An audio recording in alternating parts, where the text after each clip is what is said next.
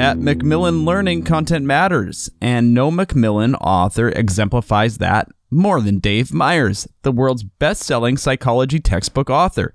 From his engaging Talk Psych blog to the meticulous updating process he follows edition after edition, Myers is the master at making psychological science relevant and accessible. And when it comes to addressing vital issues of diversity, equity, and inclusion, and reaching out to students of all backgrounds, he is truly a groundbreaker. Macmillan Learning Psychology, where content matters, especially when authors like Dave Myers connect that content to the real lives of all kinds of students. To find out more, please visit macmillanlearning.com/psych sessions. Hello, and welcome to Psych Sessions, conversations about teaching and stuff.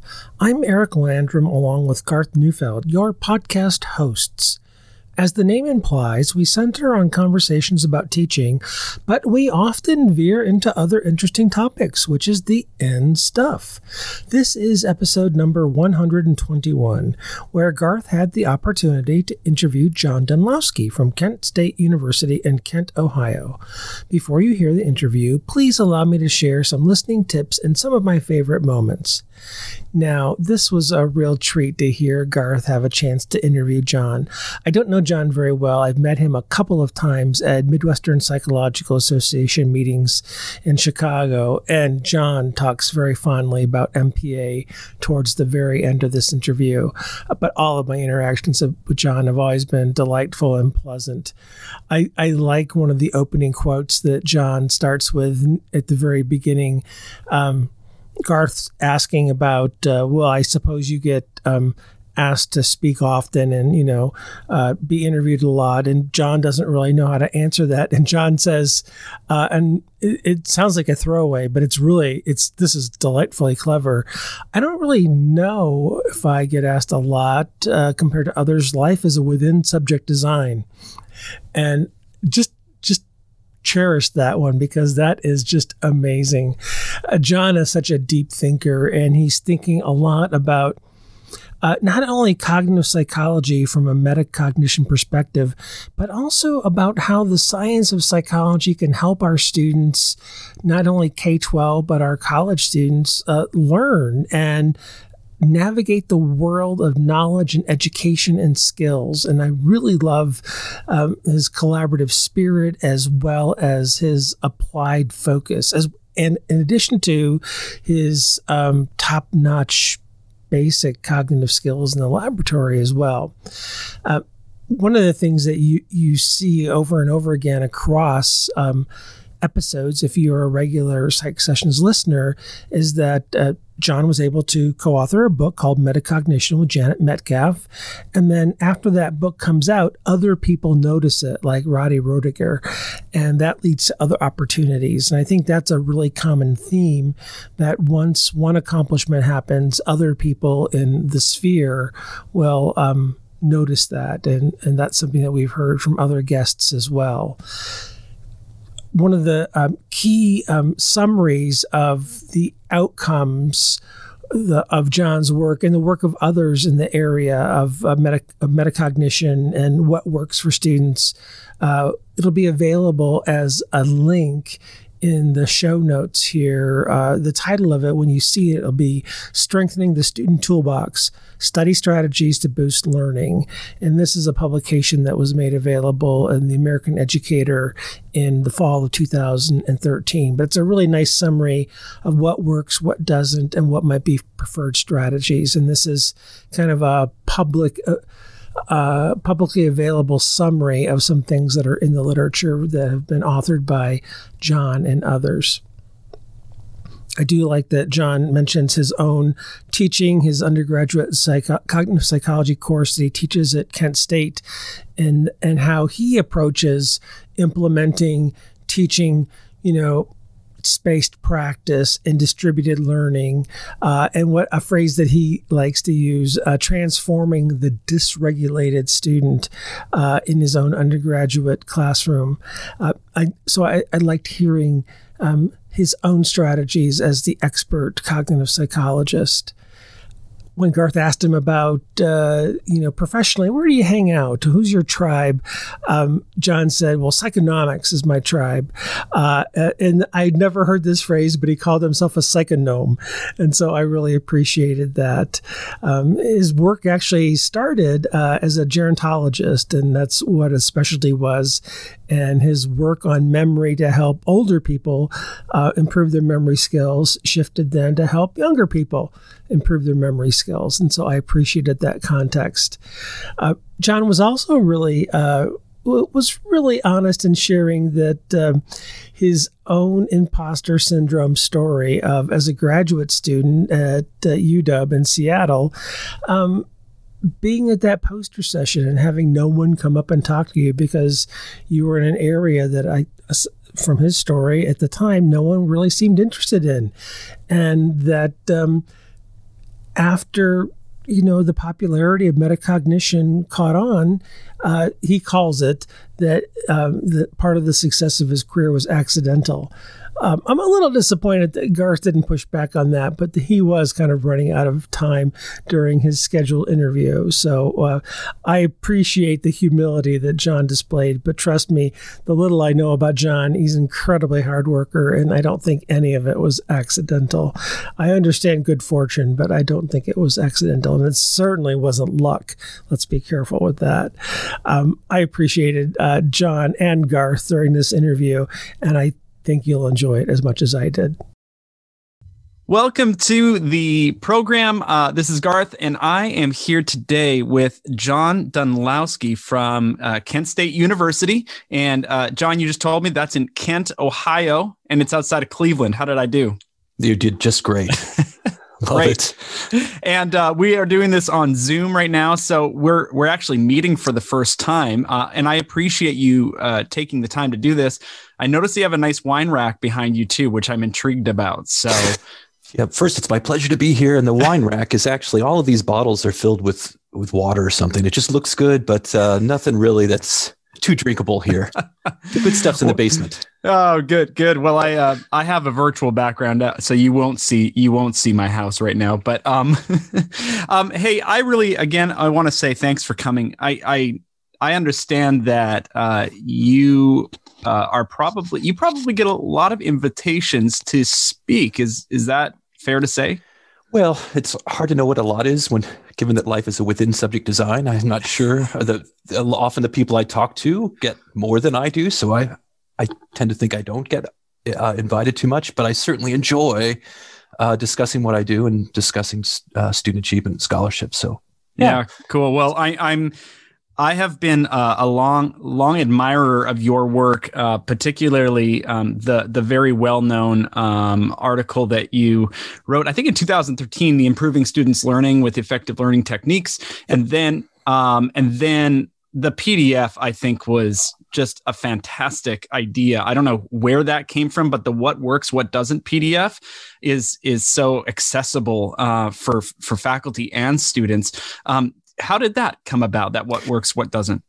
What works, what doesn't? Now, are you referring to the Scientific Mind article or for the American Educator spinoff? Oh, I don't know. Let me see what I'm looking for or what I'm talking about. I am looking at the, it's a multicolored. You know what? Hey, we're on Zoom. Nobody else will be able to see it, but we will. So let me show you. That's what I'm looking at. It. How's that? Awesome. Okay. Did you know that they did this? Yeah, absolutely. Although this, the publishing world, sometimes there's a big curtain over it for us all. So for a while, Scientific Mind rather, had a deal going with PSPI where I published the monograph, and almost every monograph that came out in PSPI had another article written for it in this particular venue. And they stopped doing that a while ago, but they thought this particular spin or focus on student achievement might really be a good issue. And for that particular article, which I do love, they wrote it all. I mean, my name's on it. I felt pretty uncomfortable about that because, yeah, right. So I worked with one of their editors. They told me that this is just how they do business and that I was welcome to read what they had done, and they did a great job kind of summarizing what my colleagues and I did in the PSPI monograph. Even better, though, my favorite spinoff is from the American Educator, and they let me write that one. Thank goodness. Oh, okay. And it's a lot of fun. I get to joke in it and talk directly, in this case, to teachers. And I think that one actually is, believe it or not, pretty popular in Europe right now. So I do get a lot of calls on that. Is that freely accessible? It should be, but I can definitely share it with you, Garth, if you have a place to share it with others. But yeah, we can put it into the notes so people can see it. Because I got to tell you, I've never, for whatever reason, maybe I just never noticed it, but I've never come across that one. Yeah, and it's just another spin off the 2013 monograph. So the same content is there. I think it's one of the most accessible versions of that content, because as much as I really appreciated the scholarship that my colleagues and I put into that 2013 monograph, and I've at least had some people tell me it was enjoyable to read, I don't kind of believe those folks. Because it's dry, it's like just all data, like here's our assessment. You got to be really dedicated to work through the monograph. But the spinoffs say the same thing. And again, the one in American Educator, I think is really accessible for teachers. Awesome. Yeah. Well, and I'll tell you, I used the monograph for a faculty kind of reading conversation this last term, and we were all, well, I wasn't, but people were surprised by the 50 pages or whatever it was. But it was a wonderful, there was just so much that came out of that. And so if people don't know your work or don't know about the PSPI article, can we start there? I'm interested in many other things. I think that and probably you've moved on since 2013, I imagine. But we all move pretty slowly in this world. So, but maybe could you just tell us, where did that come from? Like, how did that article come to be written? Mm-hmm. And maybe let's just start there. Okay, a great question. Actually, a fun one too. So, several years before this article kind of developed the idea to write this article, I got involved with a larger research group that's funded by the James McDonald Foundation. And in the group, we did, as collectively as a group, collaborated and did our independent research together, our independent research. And it was kind of boring psychonomic stuff. You get together and you talk about research and so forth. Very kind of, let's collect data in the laboratory and see what works.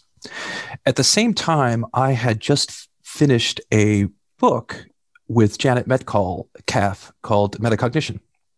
Now, it's a textbook. It's kind of dry. I love that. It's kind of really kind of ended a era of research for me to write that textbook.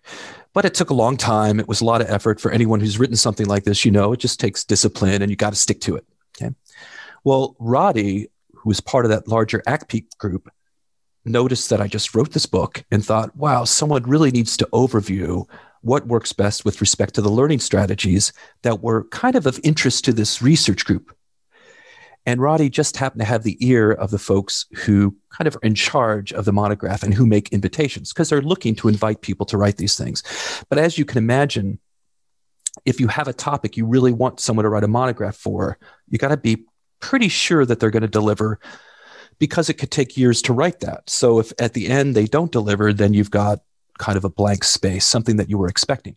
And quite frankly, and I think this is positive, Roddy, in explaining why I could do this, said, well, the guy obviously can write a lot of words. Kind of like, yeah, he's going to just get the job done.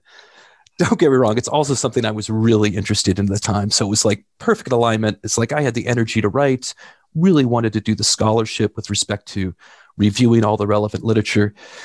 And most important, I was surrounded by colleagues who I knew would step up and help out, because really there are many authors on that monograph and everyone did their fair share, especially Catherine Ross and Elizabeth Marsh, who really pulled heavy weight to do all the scholarship in it. So it kind of came to pass like that. It still took us 3 years to do the scholarship and to write it and rewrite it and rewrite it. Wow. So, yeah. Well, yeah, and the metacognition book came out in 2008, if I did my math right. And this came out in 2013. So when you said, yeah, they had seen this, I don't know if you said new book, but they had seen this new book that I put out. So there was quite a time in between, even though this was probably in process, like 2010 or something. Absolutely. Well, probably the idea was 2009. Roddy approached us. Everyone gets enthusiastic. You find your collaborators are going to help out. You develop a game plan. And then nothing happens for a year. Yeah. And then the publisher writes, it's like, hey, have you guys been working on this? And then things really start to fall into place. But yeah, it was kind of a major accomplishment, a really fun project. I really, quite frankly, learned a lot with respect to both communication, doing these large reviews, and just trying to understand how to do a qualitative review in a way where we could provide relatively confident recommendations for teachers and how they can apply this work, which is something we're all really concerned about, right? Not going beyond our data, not making recommendations that we're not confident in, but yet not wanting to hold back. So that was a major challenge. And quite frankly, some of the first versions of the monograph were some of my favorite, where our recommendations really got nuanced.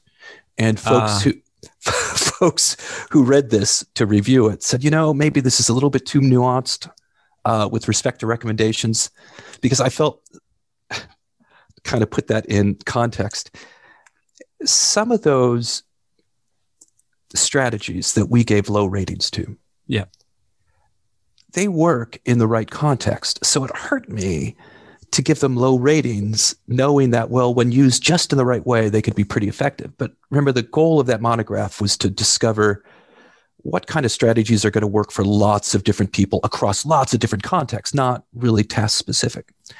So that kind of hurt, but at least that I understood that, right? I could make that explicit in the monograph. A couple of the other strategies, though, we kind of gave middle to low ratings when we knew the evidence just wasn't available. Yep. But yet what we saw and our understanding of how the mind works suggested these are going to be winners, but we just need more evidence. For instance, interleaved practice for solving math problems. There's been a lot of evidence that came out since 2013 that suggests, at least within this large domain of learning mathematics, interleaving is a really great strategy. And if I could rewrite it over now, that one would probably get a high rating up there from what we've learned. So I think all of these categories are malleable. So some that are low could move up, some that are high could move down. At least for right now, for the past 6 years, except for that one rating, pretty much everything is stable. We still feel pretty good about what our recommendations were then. I've got 1,000 questions, but does a piece of work like this, should it be redone in 10 years? Should it be as we get more research? Because I suspect that article actually spurred on a whole lot of research in these areas, right? I hope so. We believe it has. Yeah, you know what? I think we should revisit it, whether it's us or someone else, 10 years later, what's the evidence? Yeah. And it wouldn't by any means need to be a lengthy document. You'd have to do a lot of scholarship, because some of these particular strategies that we reviewed, I know there's not been a lot happening in the last 6 years, where others, there have been so much happening.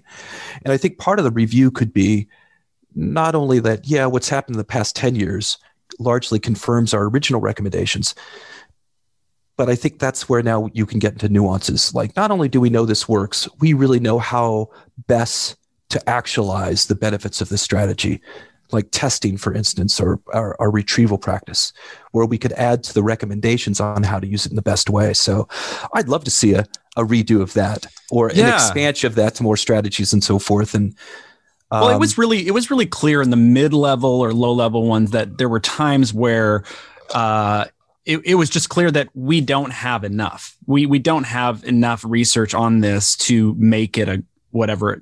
I think that other article called it a gold star recommendation, right? Which is sticky. But and so that was really clear. But I would love to see that. What's really cool, John, is that people have just run with this stuff. It's so pervasive now. Do you think that it was the work of your group that was, and feel free to say yes or no, but was it the work of your group that really brought this into the kind of the consciousness of teaching of psychology? I think we were just one little drop with many other raindrops kind of converging on the same conclusion about what could work best. So no, I don't think our monograph was essential. I think without the monograph, we go in the same direction. I think it just helped move everything along. For instance, Hal Pashler had written a beautiful Institute of Education Science best practices guide. If you go back and check it out, I mean, they make a lot of the same recommendations. Their overlap in the reviews are kind of the same. Okay. So why didn't, again, that monograph also had a big splash. So I think it's all of these together kind of coming out at the same time, largely arriving at the same kinds of conclusions, right? Yep. With the backdrop at the time being the replication crisis.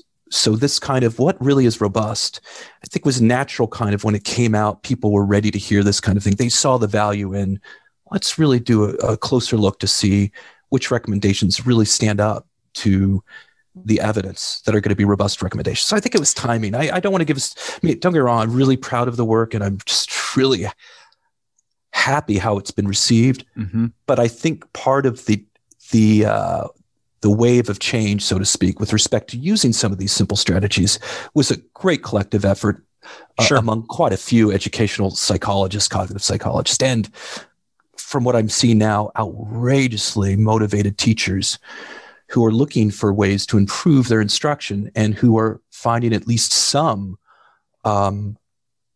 positives in this work. They're seeing, like, I'm assuming, the needle move with respect to their students' achievement when they use these strategies. So yeah, I think it's pretty positive. Wherever, obviously my point of connection with it was through that monograph and that work.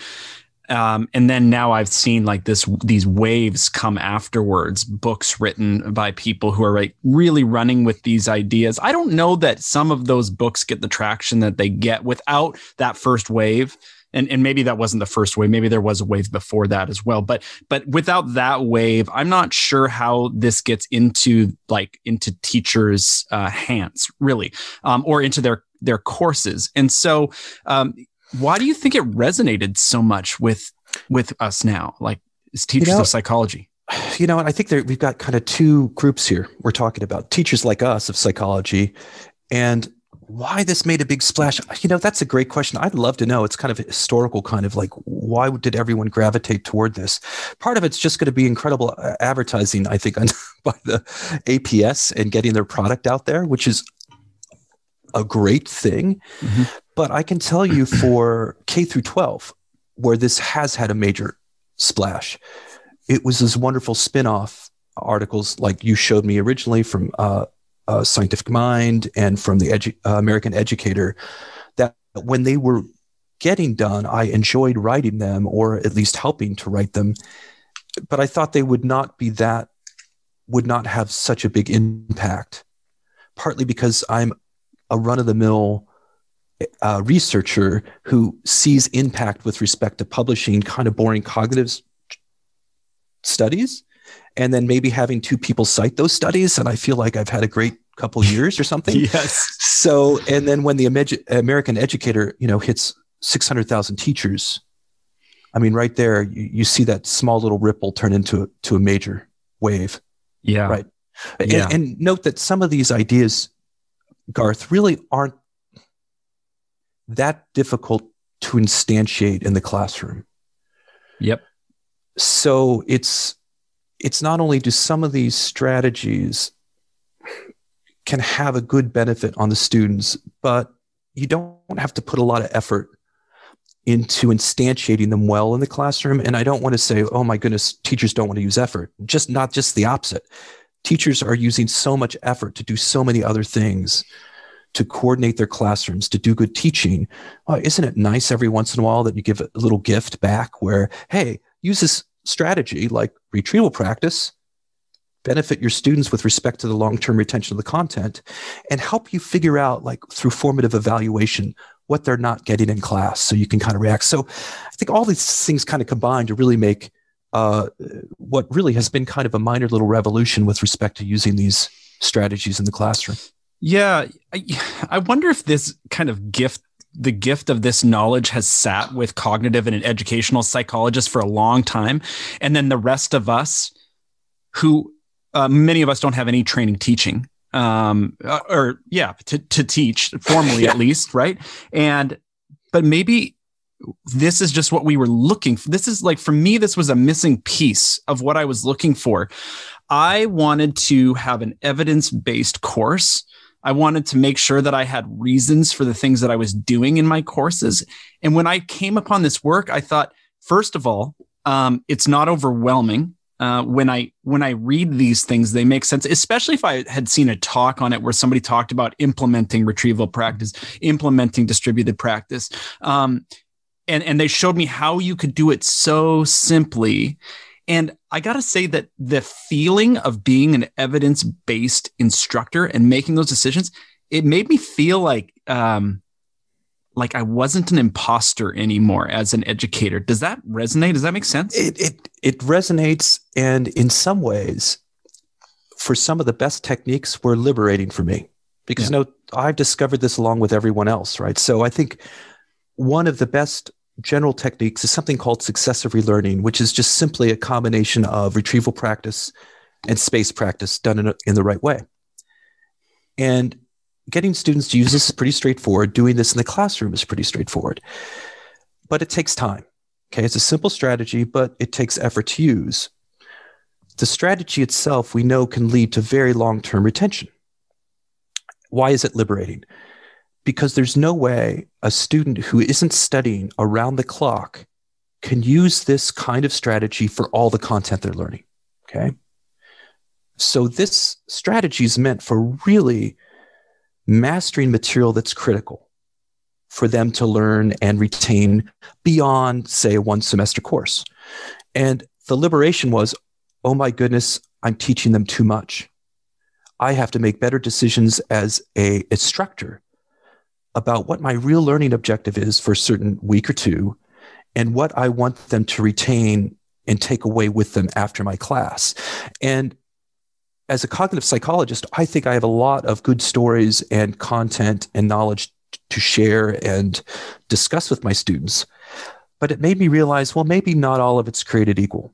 Some of it may be more important. So the strategies have allowed me to really whittle down my content with a less is more kind of attitude, because I feel like I can really help those students learn and understand the less using the right techniques, right? Will take them more time, but now there's a fighting chance they'll retain some of this content for higher level courses to use later in life. So for me, it was liberating, and it was an eye opener, because I was your standard, I hope, entertaining, but yet kind of standard lecturer. Yeah. And it's not that I would provide content I didn't think the students shouldn't have, but I was just doing way too much and hence not allowing the students to have enough time to really master any of it. So part of at least teaching early on in my career, I felt like I was putting my students kind of at a deficit by expecting too much. Yeah. Right? Yeah. And the strategies made me realize, oh my goodness, best case scenario, they just can't learn it all, right? Yeah. Less is more.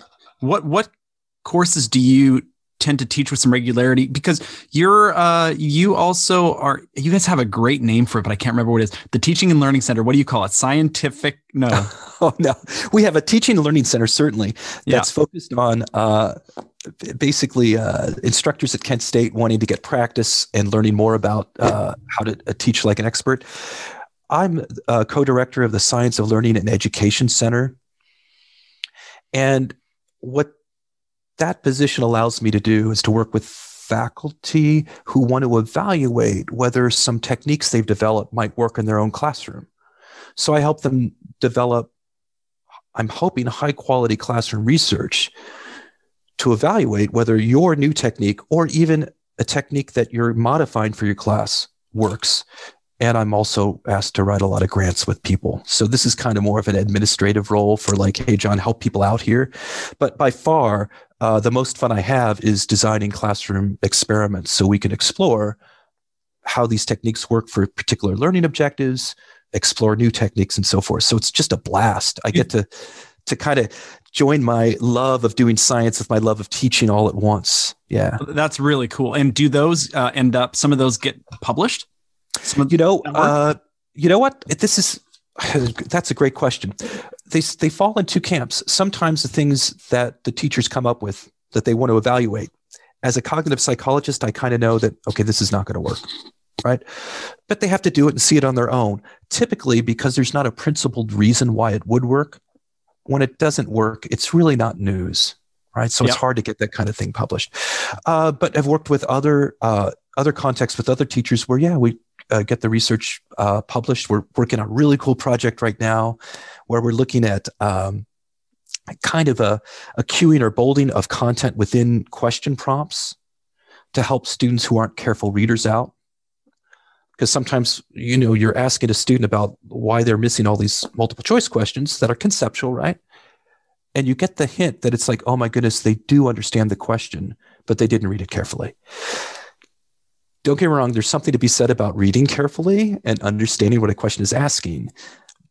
But you also want to really try to understand what the students understand. And if part of the issue is that they aren't interpreting a question right, that's really not ideal. So we're playing around with different question formats, again, in a classroom setting, big intro to psych class, just to evaluate what works best. So it's a lot of fun. Some of the stuff does go and get published. Some of it, we do follow-ups. Research just takes a lot of time. So, right. So, is that a full-time gig doing that co-directing there, or are you also teaching right now? It's a co-director by name only. It's a web page. Okay, we had resources. It's very official. It was great. In fact, it is very useful, right? Because we are kind of a small little center. We go after grants occasionally to support ourselves, but we're largely the Brad Morris, who's the co-director from Ed Psych at Kent State. We're kind of on call to admin. So if there's something burning in the education realm, we could be called to task to come help out, type of thing. So it looks really official. It's a great little center. But as we like to joke, it's like it's the Brad Morris and John Dunlosky Center. Like, we're here to help you out, and we'll do the extra time. So I still have a regular teaching load and research load and stuff like that. Okay, and what courses are you generally teaching? Actually, at Kent State, unfortunately, the only one I teach regularly to undergraduates is a large cognitive psychology class. And I say unfortunate. Before I was a gerontologist, and I love teaching psych of aging and all this kind of thing, but it's no longer something I'm asked to step up to do. So once a year, I teach just a really large cog psych class. I love it. It's so challenging. And to see the students just really sit there listening to a cognitive psychologist, and you can almost see the fear in their eyes because they're not used to conceptual content, right, as sophomores. And it's just so fun to take them from, I'm going to make you think deeply about this content, and that's part of the class, but I'm going to help you do it successfully. And we just take our time, and it just feels so great to see them, like the light bulbs turning on in class, and some of them getting the epiphany about how the mind works and understanding how the mind works can help you leverage success in life. Because no surprise, a lot of my cognitive psych course is aimed toward how to be a better student, how to be successful in life, right? How to use what we know about from cognitive psychology to really help yourself out. Because at Kent State, most of the students that I get are not interested in going to grad school in cognitive psychology.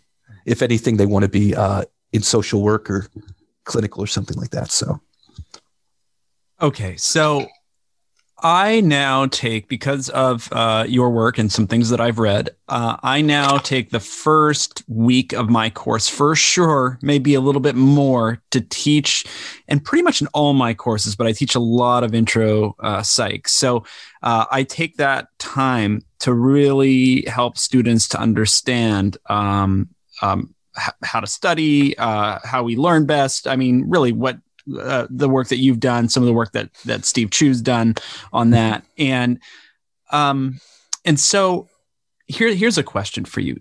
Is it, two questions, developmentally, I teach freshman, sophomore, obviously. So developmentally, when should we stop doing this with students? Maybe that's not the question, but is there a developmental consideration to when we introduce these things? And then how explicit does it have to be? Like, should I talk about retrieval practice and distributed practice and make sure students understand so that they have the skills now to structure, to know that they can bring that out into their other classes? Or can I just implement it in my course? Like you talked about successive relearning. Can I just structure my course in such a way that there is built-in distributed practice, there's built-in retrieval practice? How would you recommend that folks do this in a way that's going to be best for students? First, I wish I had evidence-based answers to all of this, but okay, that's what's going to be coming around the pike, right? Because of this new wave and the kinds of questions you're asking. Okay. With that said, I would say yes to all these things. First, I implement these things in my class without even telling my students, but I do actually tell them why I'm implementing them. Okay. I do a bit of training, and when I teach this course this next year, I'm actually going to give them credit toward the class to actually use a strategy in another course, so they can hopefully see the benefits in a different course and talk to them about how they can do that. With that said, and this might seem evil-spirited, I tend not to start the explicit discussion of strategies and a discussion of what I'm doing in class to help them prepare until after the first exam. Yeah. Now, what does that mean? Some students are going to do poorly when maybe I could have helped them out beforehand, although I'm not so sure you listen to a message prior to your first failure. Okay, that's just a total hypothesis, right? Yeah. I also set up the class so that you can do poorly on the first exam. So I let them know, let's not worry about this. The first exam's the first one. You're going to get used to how I ask questions.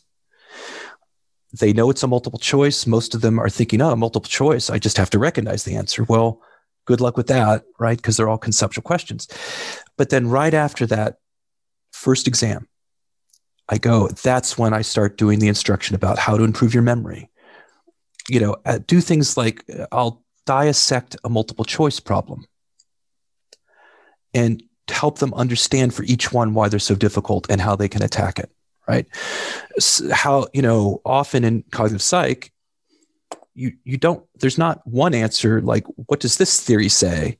It's, what does this theory say? But beware, you can confuse it with this other theory. So they don't know the theories well enough to begin with. So they get confused at the point of attack. And I can explain this really well after they've struggled, right? And then the next layer of kind of instruction explains how the strategies I'm teaching them to use can help them overcome these obstacles. Okay. Little things like, too, one that I love, and I'd love to see more research on this too. Maybe we can collaborate, Garth, and do some cool stuff. I always tell my students that when they're doing multiple choice, and please, just not only in my class, in all your classes, do not look at the answers. Generate your answer first, then look at your answers, okay? And I explain why this could be helpful and what they should be doing. And when we do practice test at the beginning of each class, in my course, I start with the warm-up questions, right? No surprise. That's how I do it. I show them the prompt first, have them answer, then I give them the, multiple choice answers, have them answer, and then it goes to discussion from that point. Hopefully all of this is helping them understand what I'm doing in the classroom and why it helps. And hopefully some of these strategies they're taking from my class and employing it in other classes. But I think the word hopefully is not being actualized. I mean, it's very difficult to train for transfer. I think we need to do it more explicitly. So you asked developmentally, when should we stop? How about when students do this on their own, which is, for many of them, we shouldn't stop, right? Because they've not had any formal training in K to 12. And the question is, who should we give this content to? I mean, as I'm right now teaching a graduate seminar on education and cognition and how to conduct classroom research. And one thing I have to remind my grad students occasionally is that, 30% of the students really do well without our help. So let's not forget that we have a lot of really awesome students. Sometimes as educators, we're focused so much on the negative and how much we could do to help students. We forget that lots of students are achieving well. And I think they are excelling. The question is, how do we bootstrap the other students up? And, it certainly is going to take a lot more than retrieval practice training. But I'm almost certain it will involve some explicit training and buy-in from those students who are doing poorly. In fact, I just love a recent paper that came out by Mark McDaniel and Gil Einstein. I highly recommend you check it out. And it's Perspectives in Psychological Science. No. He's good. Yes, it is. And he talks about all the components that need to be in place for students to really embrace the use of an effective strategy. His model is promissory in the sense that this is what we think you need to do to really get a student to embrace a strategy and to transfer it to other contexts. But yet we're not sure. In other words, the research isn't there. Things like and the first is obvious. The students have to know about the strategy. Okay. Well, I tell lots of students about the effectiveness of retrieval practice, how it works for all students. And many times I'll get from a response from a student, it's like, oh, I get it, John. That does work for everybody else, but not for me. Right? Great. So knowledge isn't critical. Well, then they have to have the belief that that strategy is going to work for them. Right? So that's good. Well, how do you make them embrace that belief? Probably experience success in multiple different venues. Right? Well, then they have to have some commitment to their learning objective and to the strategy use. Right? And so on and so forth. So it's like there's probably many different things that we're going to need to do to not only help students build a toolbox of strategies that are going to help them navigate not only college, but beyond college, right? But probably a lot of beliefs, commitment, motivation to really energize them to open up that toolbox, right? To use it when they need it versus just kind of going along the normal paces, which we know for many students is cramming the night before, right? Just trying to get by. And certainly when I was a younger teacher, that kind of upset me a little. What, are you just trying to get by? Anymore, I totally get it. Some classes, that's fine if they're getting by. But I do know for most students, there are courses that they really want to excel in. And it's then they need to pick up that toolbox, right? And just not rely on their tried and true getting by strategies, right? They have to up the A game. And it's like, I would love to know what the magic bullets are on transforming a somewhat dysregulated student into a student who really is going to use their toolbox in the right way. And I think Mark and Gil have provided some really nice insights on how that can be done. And again, it's going to be a lot more than just this one group of strategies. We're going to have to go well beyond that to really get students firing, on all cylinders, so to speak. Well, it makes me think about the fact that you said that this, that your work has gone into elementary schools or high schools. But is it both? Actually, right now, this is anecdotal because these are teachers I've been talking to in the UK and the States. At least in the UK and some it's K through 12. Yeah. Especially retrieval practice is just pretty straightforward usage. So I think can be leveraged in almost any level. So let's say that this is working its way over the next decade or whatever. This is working its way. I've got an 8-year-old. If this works its way into her education experience, by the time she gets to college, this isn't going to be new for her. She will have some explicit knowledge of what she's been doing, or she will have the experience of doing it. But right now, I feel like we're in this weird kind of maybe liminal space where students, nobody ever told them how to study well, because teachers didn't know how to study well. We all just did whatever we saw other people do, or whatever somebody told us, which was not evidence-based. So it seems to me like the students now versus students a decade from now could be different. I'm not sure. Yeah, fingers crossed. We're going to cross our fingers and hope that happens. I think it's going to be fun to watch how this progresses. And I love your optimism.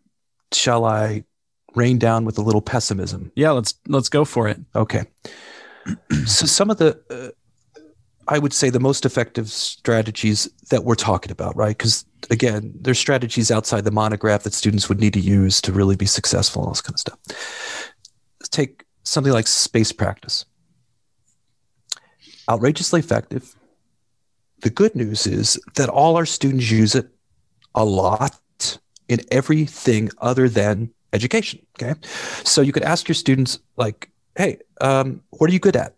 Almost all of them raise their hand that they're good at something, whether it's video games, dancing, some musical instrument. You start talking to them about how they got good, and they will tell you.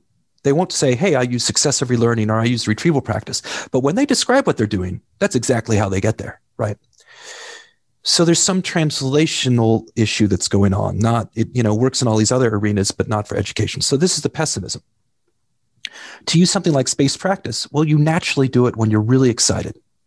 You can't wait to get home to do that dance step again, right? Or that play your instrument or what have you. If you're not so excited about it, like it's for a class grade on a course that it's not passionate about, you don't go back to the dorm every night and pick up that book and practice, right? It doesn't even make sense to do that, okay? So in order to utilize the strategy, students need really good time management skills and discipline. I do not have children. I do not know how K through 12 has changed dramatically since I was there. But I can tell you, I didn't need any time management skills to do well in K through 12. In fact, it seemed to me that pretty much every moment of my life was managed for me. So these strategies are great, but they kind of presuppose a student with other really important life skills. So when I'm asked, like, well, what all these strategies would you train students to use? It's almost a shock sometimes when I ask that, because the first thing I'll say is time management. It's like, what? That's not even here. Yet I'll have students, and this should make you laugh or sad. I'll have some students say, well, time management. Yeah, I'm more free and easy. I just take things as they come. And I do like that attitude in some aspects of life. I think you should be able to turn that let's take it as it comes switch on. Mm-hmm. I wouldn't always keep it on, though, right? If you want to really be successful in the long run, because at some point, you need to manage your time. So that's the pessimism. If at the same time, we're training students to manage their time and expecting them to do that, K through 12. Yeah.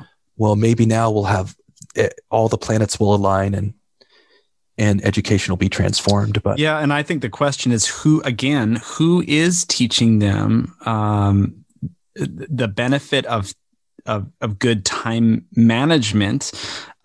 If we weren't told, if this generation of educators wasn't told of how important it is. Now, probably many of us figured that out at some point, but we hope that, I would hope that those who, if we value that those who we are teaching would get it before we did, because nobody sat me down and said, now I'm going to teach you to manage your time. I had to get myself into trouble in order to do that. So, well, if it happens, right? Yeah, exactly. So is this where where was John Dunlosky before this article came out and there was, and it created so much buzz? What were you always just interested in these things? Or, you talked about how this work kind of came out of a conversation, and I'm going to guess that that's with some of your pals through Psychonomics. Does that seem to be your group? That's your group of people? Yeah. Okay. I'm a Are you president right now? I was chair a couple years ago. I've chair? just recently stepped off the governing board. No, my heart is with Psychonomics. I'm a Psychonome. Well, so were you all, is this just the kind of thing that you would talk about prior to 2013? This is what cognitive psychologists talk about when they're hanging out? No, not at all. No, especially at Psychonomics. Although we've had a revolution in the past 10 years where there's been more instructional research and cognitive education at Psychonomics. And if I had to put my finger on anybody who really made that change at this conference, it's Roddy Roediger, Bob Bjork, and those folks who said, no, this is important. Cognitive psychologists should have something to say about that. But no, this stuff doesn't bubble up at conferences at Psychonomics typically, unless you're within your little in-group. How I got into it was really, it seems like a long road, but it's pretty short. I was doing gerontology work and trying to understand why older adults have memory failures and trying to develop techniques to help them with these failures. Because I really wanted to kind of harness metacognition, which is my passion, doing metacognitive work in a way that could improve older adults' lives. Okay, it makes complete sense. And I was getting funded by National Institute on Aging, so my heart was there, working with Chris Herzog. And we did this work for a long time, for about 12, 15 years. I loved it. And then about halfway through, a light bulb turned on. And it was, I'm trying to help people who don't need my help. In other words, many older adults have a suspicion that their memory's failing. And the suspicion is something that when they were younger and having memory failures, they would not have attributed to age, when in fact their memory's just fine. Or you have some kind of early onset neurological difficulties. Well, I'm not saying that effective cognitive strategies can't be helpful, but you need more, right? It's just, this is not going to be that beneficial. We just need a different direction. No doubt some of my collaborators back then might argue with me, right? What I did realize, though, that all the work I'd been doing on metacognition and how to improve older adult learning was like, well, why can't this just be applied to students? It was an epiphany.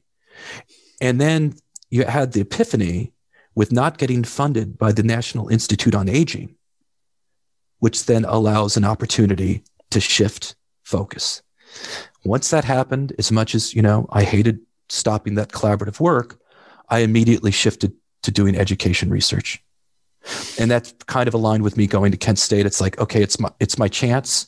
Even though, thank you, Kent State, they hired me as a gerontologist, they also turned a blind eye when I kind of shifted directions and put all my efforts toward working with college students, K through 12 and stuff like that. And maybe in your world, that writing a book on metacognition in 2008 is maybe that was kind of a reasonable timeline for like that work on metacognition. But I'll tell you, there are many faculty members all over America right now who couldn't define metacognition for us. I've run into them. So I'm not going to throw anybody under the bus, but it's 2021 now. And so it's just interesting to me how early you were on these waves, because like, who was talking about metacognition when you wrote the book on it? Well, I don't want to give myself too much credit for that wave, because that was really going strong. But I will admit, as a graduate student, it was demoralizing, because at something like Psychonomics, I tell this to my grad students, so I get a little pity. You've been to poster sessions before where no one's going to a poster. And when everyone walks by, they kind of look the other way. Yeah. I was a dude at that poster, working on my little judgment of learning research that no one cared about, because metacognition, what the world is that? It turns out, as you know, metacognition is nothing that mysterious or magical, right? It's pretty straightforward. But at the time, at least with respect to cognitive psychology, there were very few people doing metacognitive research. I mean, it was how I stuck with it, or why I did, without a group, I have no idea why. You find the one or two other folks who have been maligned and kicked out of the group, and you kind of hang with them during, at the bar late at night or something like that. But the good news is, though, my goodness, it took off. I feel like, I went from like, no one wants to talk to me to, geez, everyone's now interested. So I will admit, part of my, if you can say, success in my career has been accidental. Completely. I mean, I went to work with Tom Nelson, who was doing metacognitive research. You just do what your mentor's doing. I loved it. And the accidental part, I just happened to be young enough. So I got in right when it was taking off. Right. Yeah. So I feel very fortunate. Yeah, that's fun. That's fun. Where did you go to grad school? I was at University of Washington in Seattle. Oh, that's where I am. Yeah. Wow. It's awesome. Oh, wow. That's awesome. Okay. I didn't know that. Oh my goodness. How did I miss that? Oh, cool. Okay. And then, an undergraduate? Ohio Wesleyan, and Wright State. I kind of bounced around. Oh man. What was your program at UW Seattle? Was it cognitive psych? Actually, it was metacognitive psych. My mentor at the time, Tom Nelson, major stature in the field. But as you know, sometimes departments, they have falling outs among faculty. And they had a falling out, and he started his own area, went to his own. So when I got to University of Washington, I found out that I was in a department of one. That was me and my mentor. It was pretty uncomfortable, actually. But yeah, so I was kind of in the cognitive program. But it's kind of weird, quite frankly. Yeah. And were there many people out, like, other than your mentor who were doing this work around the country? No, I mean, certainly, thank goodness, people were paying attention to the work. Tom and I wrote a paper, one of my first actually, on something called the delayed judgment of learning effect. And one of the best things that happened in my career is that Bobby Spellman and Bob Bjork wrote basically a rebuttal to it, saying that, I mean, I'm going to paraphrase here, that what Tom and John discovered is just kind of an artifact. It's not that interesting. Or I think Bob would say it's interesting, but it's an interesting artifact. Totally fine. But of course, as you know, when someone like kind of attacks you, and attacks the ideas, not us, obviously, it just draws more attention to the entire endeavor. And that, I think, really got a lot of people involved in doing this kind of research at Psychonomics, because it provided a debate, and the effect itself was really easy to demonstrate. So anyone could kind of play in the game. So it started to really cascade at that point, like in the early 90s. Again, in cognitive psychology, metacognitive research was much more front and center in education conferences. And so in education areas, it was kind of a slow comer to cognitive psychology. But yeah, interesting. Where are you? Like, your affiliation obviously is with Psychonomics. That's who you spend a lot of time with. I know that our mutual friend Marianne Lloyd through Psychonomics. Yeah, big thumbs up. And are you involved in other like APS, APA, Society for Teaching of Psychology? Have you dipped your toes in any of those? I haven't, but just personal reasons. I travel so much. I do get asked to give a lot of talks, and I love visiting. I'm kind of a social being. By the way, this pandemic has really not been great for many people, including myself. So I travel so much that I just decided early on that I have to pick my battles. Yeah. And I felt like, okay, and you'll understand this, the folks that at least who continued on in academia that I went to grad school with, that I kind of became friends with early on, go to Psychonomics, and you understand that you kind of go back for your people. Yeah. I pay attention what's going on in these other societies, but I have not played an active role in APA or APS for quite some time, except for Midwestern Psychological Association. I think is just the cat's meow, one of the the best regional conferences in the States. So I attend whenever there's not a pandemic. Yeah, good. Well, I'll be going to my first one hopefully next year. Last year I was supposed to go, but yeah, we'll run into each other in person then. Hope so. Yeah. Well, that's amazing. Well, and no pressure. I just was interested in kind of which other circles, if any, that you sort of run in, as people do in this sort of world, right? Absolutely. Yeah. Well, a lot of times in this podcast, we go into folks' backstories. We kind of try to figure out, like, how did they get to this point? Unfortunately, I've been so interested in kind of the last 10, 15 years of your life and career that we haven't gotten to it too much, but that just gives me an excuse to reach out to you maybe in a year or so and say, hey, do you want to come back and talk some more? So anyway, open invitation. You can take me up on it or not. I'd love to. It's been my pleasure to talk to you. This is just too much fun. What you're doing with the psych sessions is just great. Well, thank you. And on behalf of so many teachers of psychology and hopefully getting outside of psychology and into other areas as well, I just want to thank you and your group for this great work, which has made our lives easier as we're trying to do evidence-based teaching and really better do the call of psychology to help make our students' lives better. So anyway, thanks so much for your work.